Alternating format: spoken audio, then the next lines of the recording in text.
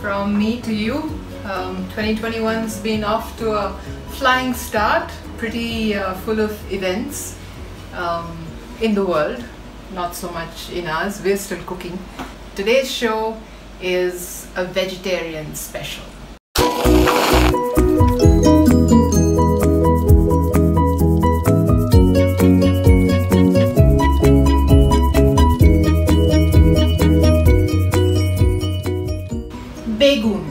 Bengan, brinjal, eggplant, aubergine.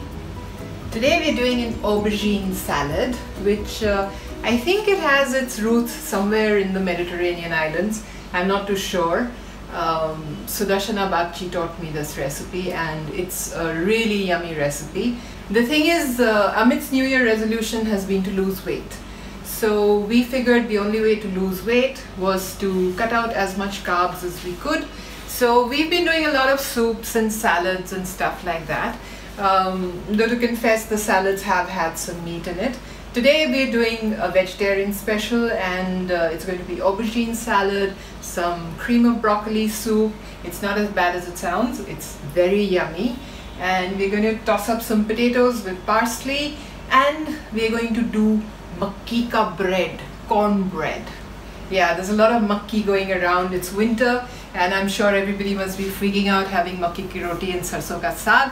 But I discovered cornbread some time ago and I really love it. It's sweet, it's almost like a cake, and it goes very well with a host of continental dishes like chili con carne and soups and potatoes and all sorts of things. So today we're going to do an eggless cornbread. I thought I'd get the cornbread out of the way. It will basically be in the oven baking away. So you need a cup and a quarter of all-purpose flour, 1 cup of makki ka atta, cornmeal, 2/3 cup sugar. Remember I said it's almost like a cake. 2 teaspoons baking powder, 1 teaspoon salt, and I'm going to mix all this up. These are my dry ingredients. Before I do the wet ones, I'm going to prep the pan. Grease it. I think this is an 8-inch pan. I'm not too sure. Never measured them. But it's the standard pan in which I do most of my cakes and other bakes. And I have made cornbread in this before. So I've put a little oil in this and a little maida, and I'm just making sure that it's doesn't stick. I'm also going to line it with some parchment. Okay, so that's ready. Now let me get some milk. 1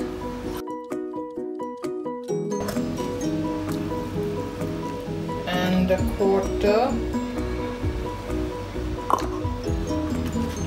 Milk, 1/3 cup oil. I'm using olive oil. You can use canola. I don't know if sunflower oil would be good, but olive oil gives it a nice flavor. So try and see if you can do it with olive oil. Butter, of course, would make it unhealthy and go against the diet that Amit is on. I'm really hoping he'll eat this bread. He normally doesn't like cornbread, but maybe I'll be lucky today. I put the oven to heat at the bake mark, 200, and the timer's on 40 minutes because again I'm lazy about changing the timer. So as soon as this is mixed and ready, I shall be putting it into the oven, and 20-25 minutes is normally what it takes. Of course, you need to do the toothpick test to make sure that it's fully done. You know what the toothpick test is, right? You poke it with a toothpick and if it comes out clean, it's ready. Make sure you get all the lumps out. So now that this is mixed and there aren't any lumps, I shall pour it in. Just tap it a little to make sure you don't have any air bubbles in there. And I'm going to put a little corn on top so that we all know it's cornbread. And This will go into the center of the oven and bake. Putting it at 180. The other thing I'm going to get out of the way is the broccoli, because this will need to cool a bit before we can shove it in the mixie. I'm going to reserve a few of these florets for the top, again so that everybody knows it's broccoli soup and not asparagus. A cup of water, and this will just go sit on the gas and get boiled. Nothing much to see there. I shall put this on the gas and be back to do the rest. Right now in the broccoli soup, I've just chopped the broccoli and added a little water, and I'm pressure cooking it. Probably give it a couple of whistles, and I'll do the seasoning and the flavoring once I've pureed it and I know exactly how thick the consistency is going to be. So that's step 2. The next thing we're getting out of the way is the potatoes. The way I'm doing the potatoes is I'm just going to cut them in half. You're getting these lovely little baby potatoes nowadays, and they really taste good, much better than the normal regular potatoes, and they're very easy to cook as well, whether it's continental or Indian or I don't know, never tried Chinese. Maybe chili potatoes would be good with this next time.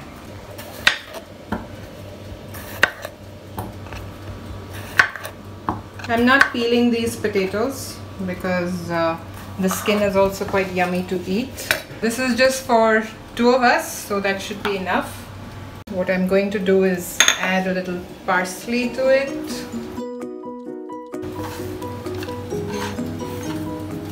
And I'm going to add a couple of tablespoons, actually maybe more, doesn't matter if there's more oil, because you'll have the cornbread to mop it up with. 3 spoons of oil, a little sprinkling of salt. One's not looking at these potatoes going crisp, so you can add the salt now. And then what I'm going to do is cover it and set it on the gas on, you guessed it, low fire, slow fire, and let it cook while we get the rest of the stuff going. I've only used a little bit of parsley in the potatoes right now. Once it's done, I'm going to be adding a little more fresh parsley, to sort of make the taste a little more lively. Now the piece de resistance, the aubergine. You need a regular this size aubergine, and cut them in thickish slices, not too thick. This is a very nice one, hardly any seeds if you can see. Winter is such a wonderful time for vegetables. Okay, I'm going to put a little salt on these guys. This is a really good aubergine bengal. Next on the list is capsicum or bell pepper. I don't know. What's the fancy name for capsicum? Again, just cut them in rounds. Don't need these center thingies. Though I actually like the taste of these center things. Maybe one can preserve them and, mash them up with potatoes or something. I salted the aubergine, the bengal, but I'm not salting the capsicum because it doesn't really need it. Next on the list is the tomato.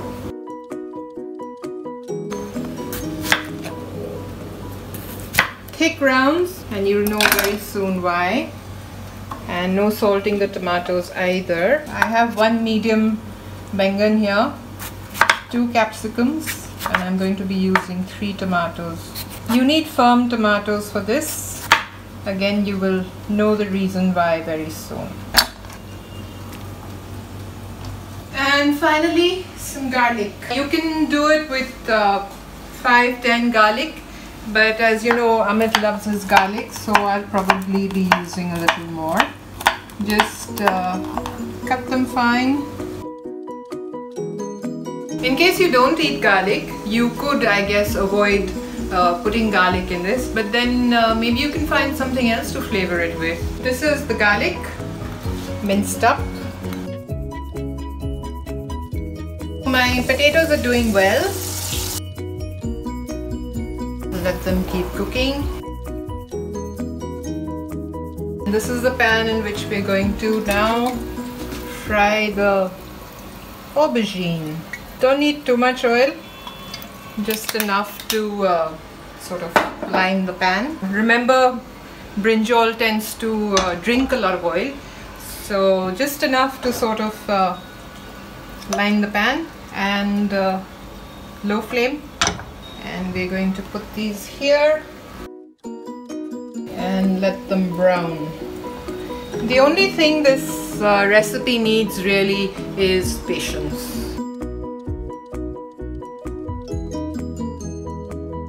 Let me just check on this guy. Ah, looks good. Toothpick. Toothpick. Maybe a minute more, 2 minutes more.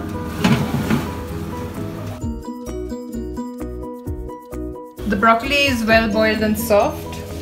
This pressure cooker is as old as Amit and my relationship. This was, I think, one of the first things we bought, mainly because of its size.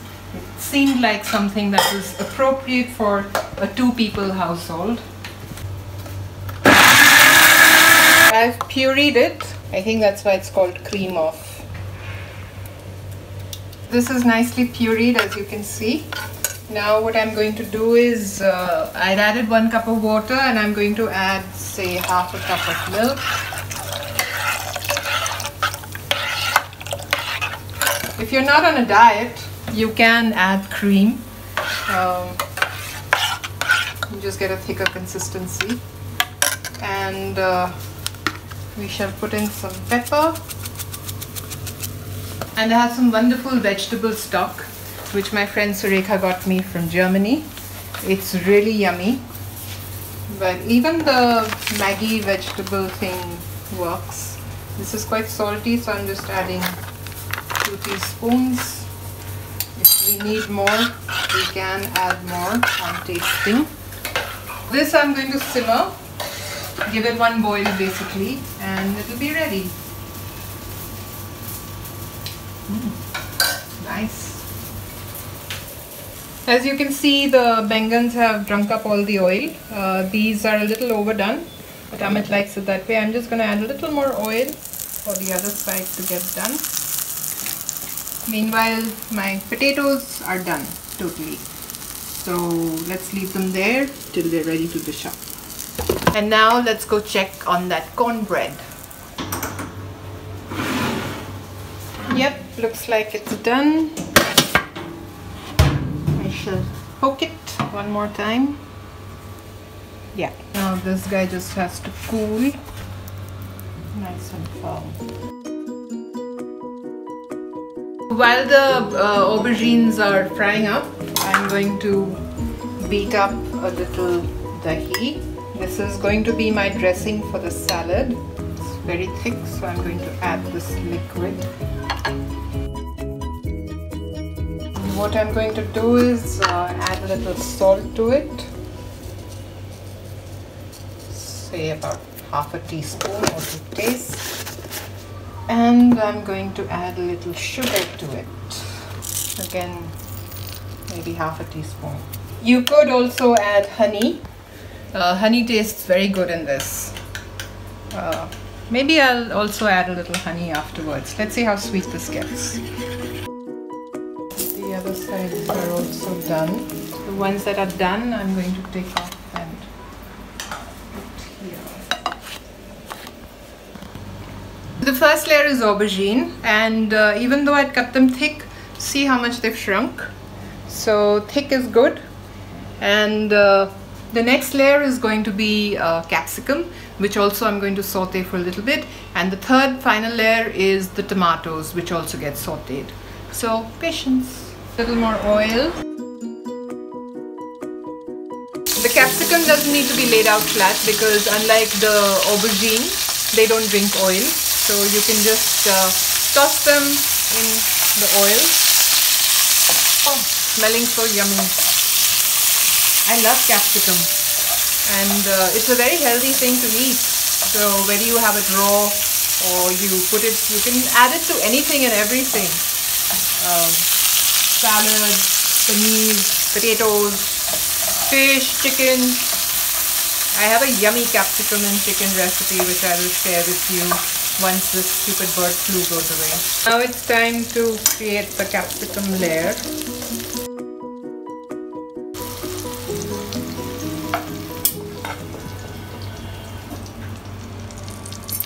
We shall place the tomatoes. Again, these need to be laid out flat because I want them to maintain their shapes and not get squished up. You know, the first time I had fried tomato, my mother had gone away on holiday to Calcutta. She'd taken my sister with her, so it was just dad and me left alone, and I must have been around 4 years old or 5 years old, and I was a very mommy's child kind of person, so dad didn't know how to entertain me, so he made me breakfast. And his specialty was fried eggs. I think it stopped there. I don't think he cooked anything else. So we had fried eggs and toast, and for the first time in my life he made me a fried tomato.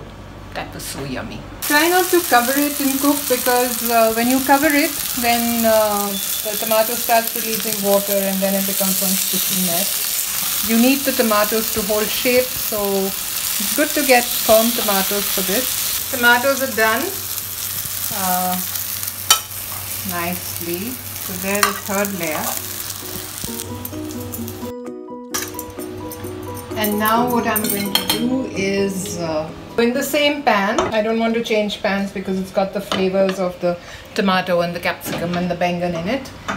In the same pan I've heated about a tablespoon of olive oil, and I'm going to put this garlic in there. The flame is low, so this is just going to brown, and meanwhile we shall go and do something more to the salad.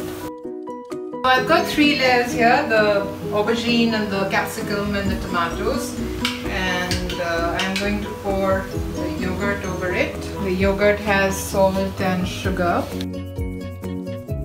And next, nice nutty color for the garlic, and I should switch off.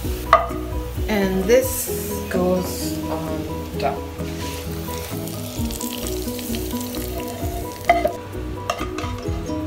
And what I'm going to do is add a little honey. A taste of honey, a taste much sweeter than wine. This salad is very simple, but it's really worth it because somehow the yogurt and the garlic combined with the aubergine, the brinjal and the capsicum and the tomatoes, it's I don't know, it's orgasmic is the simplest way to say it. And we have our potatoes, which I will just add a little parsley to. I should have chopped it up. And we have some nice broccoli soup.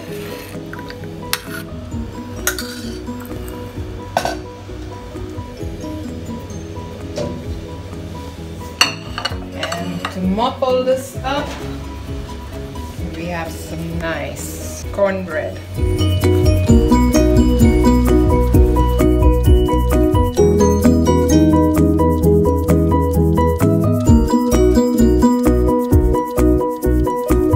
Of course, cornbread goes well with some nice unhealthy butter, and the more butter you put, the better it tastes. So, should we dig in?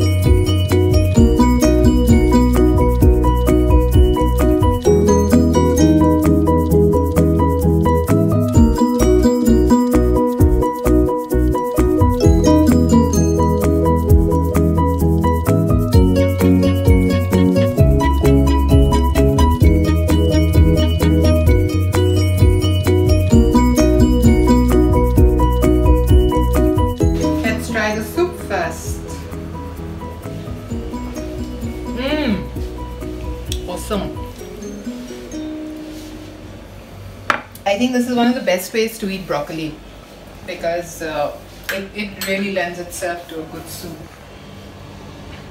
And the bread. Should I eat cake? Maybe I should give this to Amit as dessert. Potato.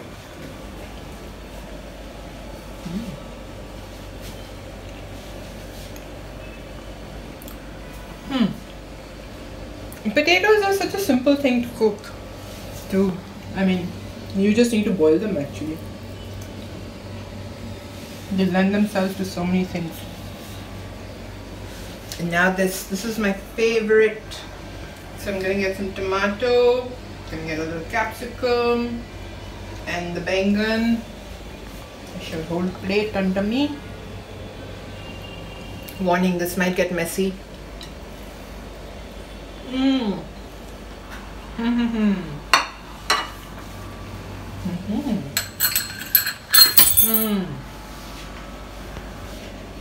Super yummy.